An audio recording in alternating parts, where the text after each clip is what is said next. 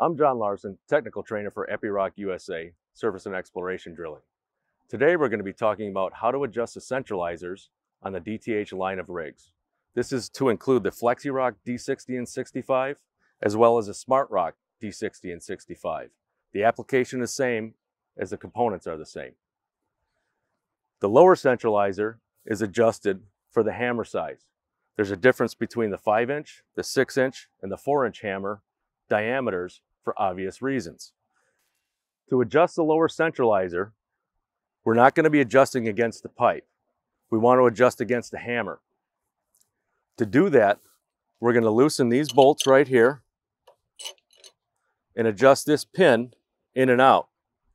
The 5-inch hammer, the 6-inch hammer, and the 4-inch hammer all have different diameters, and that's what we want to set this lower set of centralizers to. Once you have them adjusted, be sure to lock back down both jam nuts. To adjust the upper centralizer, which is for our drill steel, be it 3.5-inch, 4-inch, or 4.5-inch pipe, we need to adjust the top centralizer, which is located in the fixed position just underneath the lower breakout jaws. To do that, the same as the lower one, loosen up the jam nut,